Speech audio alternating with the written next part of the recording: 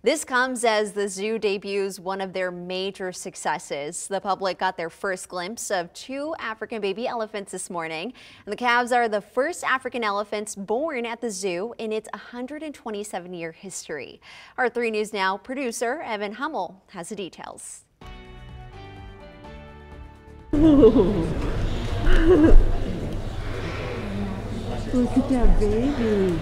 Look at that baby is right, or babies if you will.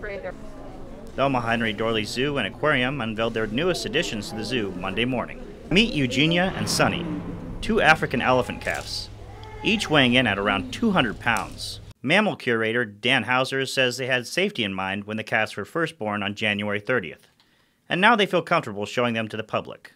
They might ask you a question or two, but we were cautious initially. Naturally, we want to make sure we manage stimulations and let the animals acclimate well to the environment. The calves acclimate, and we see good nursing and good weight gain. So they're very healthy at this time, and we think they're ready to actually have visitors. So. And visitors there were, many bringing their children to witness a special moment. I'm just thankful for the zoo for opening this up and having the little guys out here. I mean, the adults are majestic and beautiful as well, but just seeing the little ones, and it's really cool. They're just incredible. It's so good to see them. There are now a total of 8 elephants in the herd. Tickets were free, but you had to make a reservation online, and each visit was timed out to 15 minutes. Reporting in Omaha, Look at that baby. Evan Hummel, 3 News Now.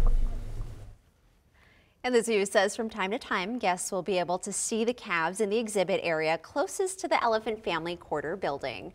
Oh my gosh, that is so cool. I'm so jealous of all those families. That is such an amazing experience to get to see the baby elephants in person, right? Certainly is. Double trouble. People will just go gaga over baby animals. Absolutely, of course, any day.